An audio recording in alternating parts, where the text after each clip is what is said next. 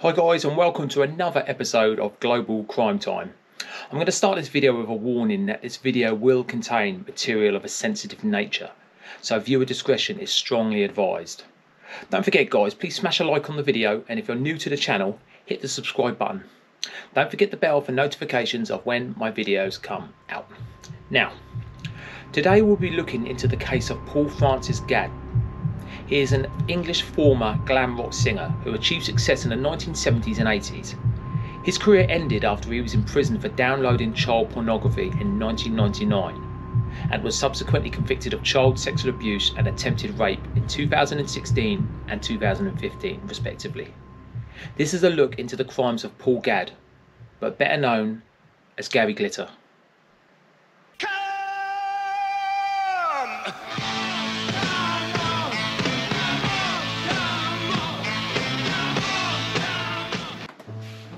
Paul Francis Gadd was born on the 8th of May 1944 in Banbury, Oxfordshire, England. His mother was unmarried and initially brought him up with the help of her mother. Gadd never knew his father. Gadd was hard to control, and at the age of 10, along with his brother, was taken into local care. Gadd frequently ran away from local care to London, always ended up in the clubs that were to be the launching ground of his career. By the time he was 16, Gadd was already performing at London clubs. His career grew as he appeared at such venues such as the Two Eyes in Soho and the Laconda and Safari clubs. Famous Two Eyes coffee bar, at least what's left of it, what it used to be. 1958, 59, that's where I used to sing. I mean, there's not even a plaque, you know, like they have Cliff Richard and Gary Glitter and people like that. Should have it on the wall there, don't you think? Gadd gained his first break when film producer Robert Hartford Davis discovered him and financed a recording session for Decca Records. In January 1960, at 15 years of age, under the stage name Paul Raven, he released his first single, Alone in the Night. A year later, he signed a new recording contract with Parlophone and worked with record producer George Martin.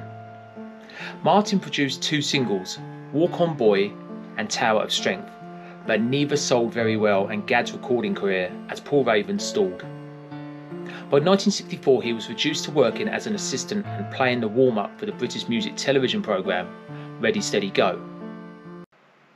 He did numerous television commercials and film auditions.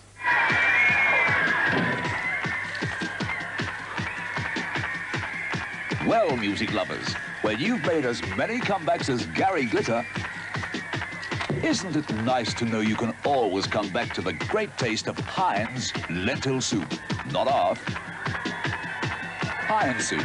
It's the taste people hunger for. And in the course of those activities, met record producer Mike Leander, who eventually helped Gadd revive his career.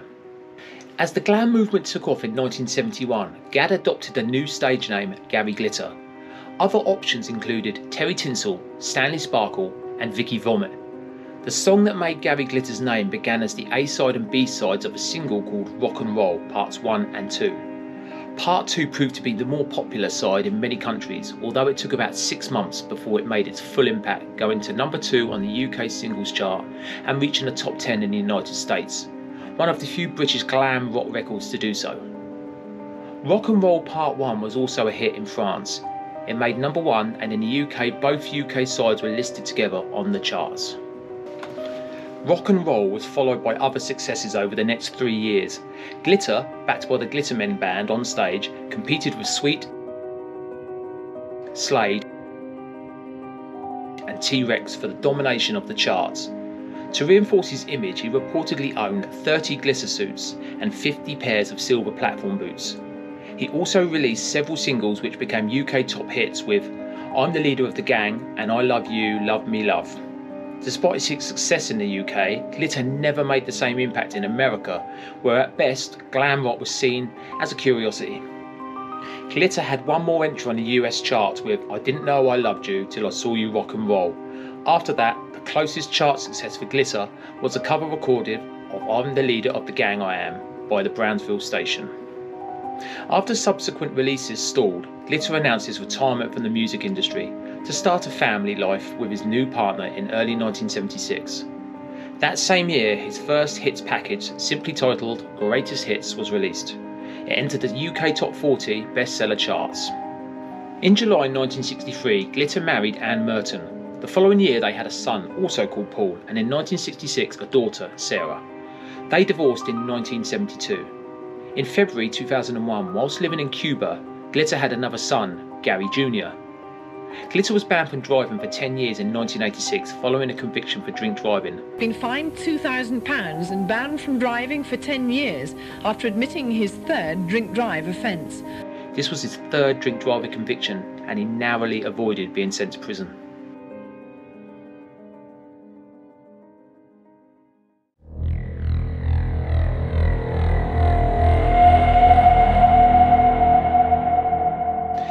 In November 1997, Glitter was arrested after a technician discovered pornographic images of children on the hard drive of a laptop that he had taken to a computer retailer in Bristol for repairs. Further images were discovered by police in searches of his homes in London and in Somerset. He was featured in the media massively over these allegations. Additionally, his appearance in the Spice Girls musical comedy film Spice World was cut out.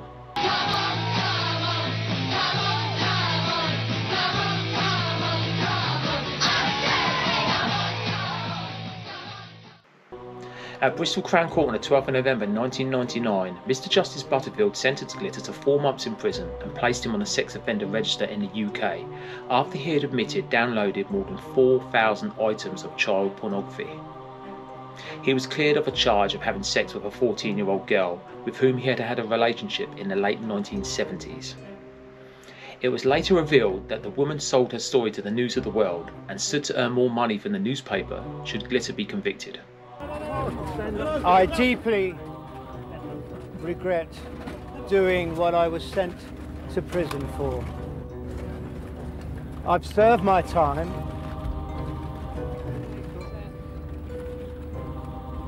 I want to put it all behind me.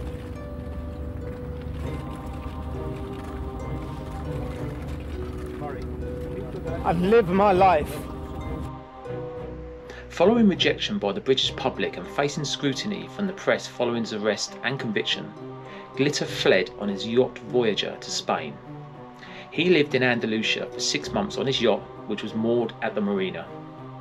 He told the locals that his name was Larry Brilliante and spent his time frequenting local bars and surfing the internet. After his real identity became known in Sotogrande, he moved to Cuba and later to Cambodia, where he rented an apartment. In late 2002, he was detained over his previous sex offences and spent 4 days in jail before being released on bail. In January 2003, he was deported from Cambodia to Thailand on a flight to Bangkok. He subsequently settled in Vietnam. From March 2005, Glitter resided in Vung Tau, Vietnam, where he rented a luxury seaside villa and applied for permanent Vietnamese residency. He came to the attention of the Vietnamese authorities after being banned from a nightclub for allegedly groping a teenage waitress.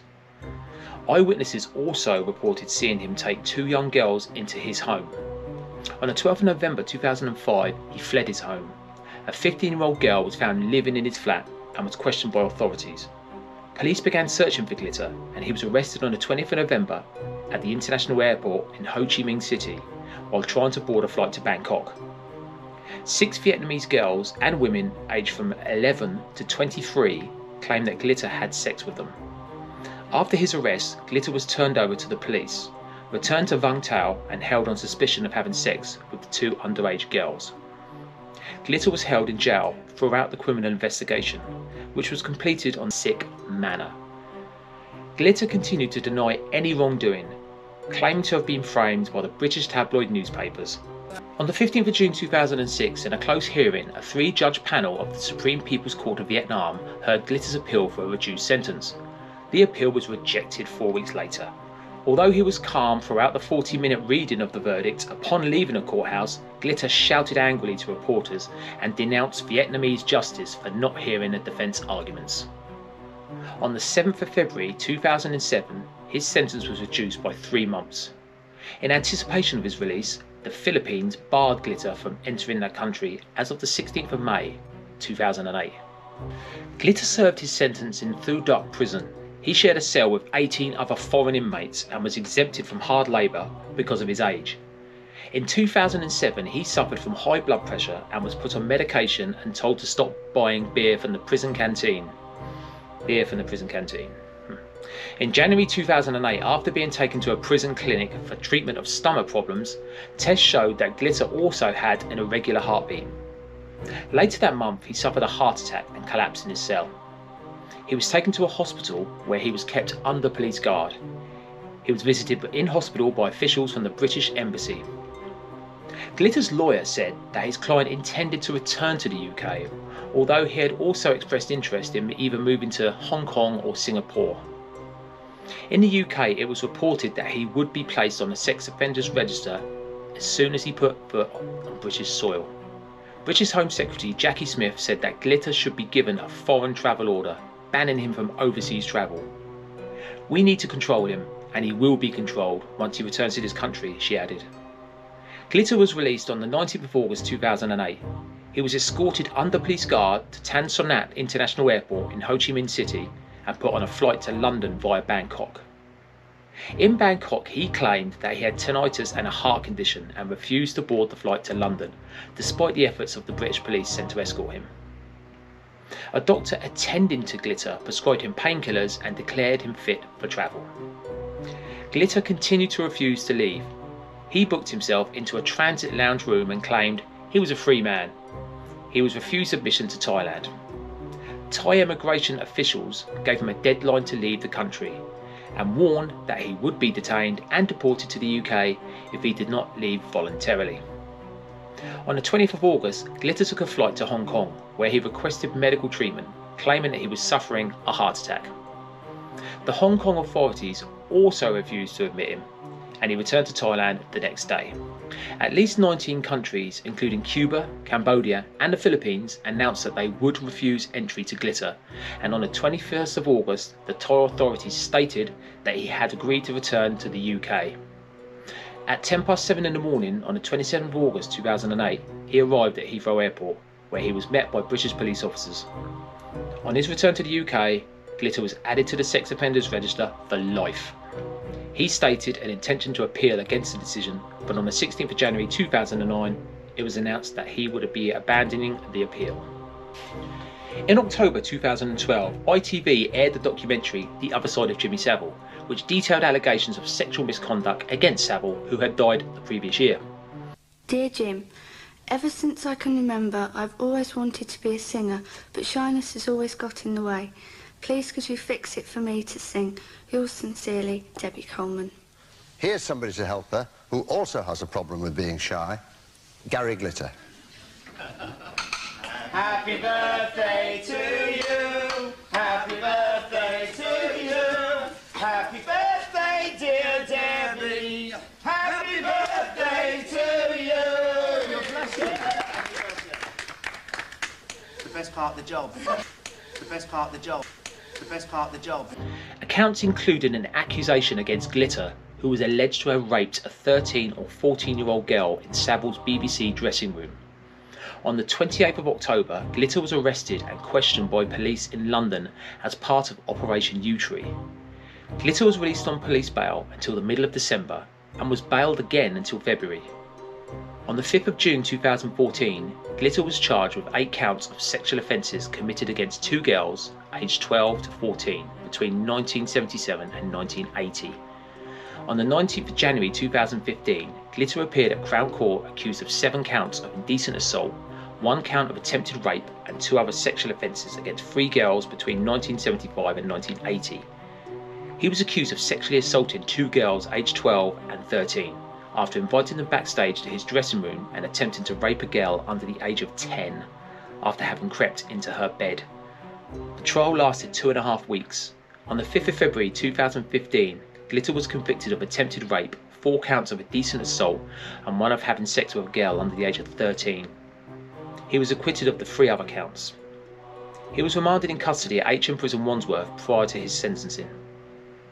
On the 27th of February 2015, Judge Alistair McCreath sentenced Glitter to 16 years in prison. In May 2015, Glitter began an appeal against his convictions, and on the 17th of November 2015, Glitter's appeal was denied by the Court of Appeal, which ruled that there was nothing unsafe about Glitter's conviction. In November 2015, it was announced that Glitter's performances, just like Jimmy Savile's appearances on BBC's Top of the Pops, would never ever be shown again. Glitter is incarcerated at H&P Prison The Verne, and with 16 years in prison, will more than likely die in jail.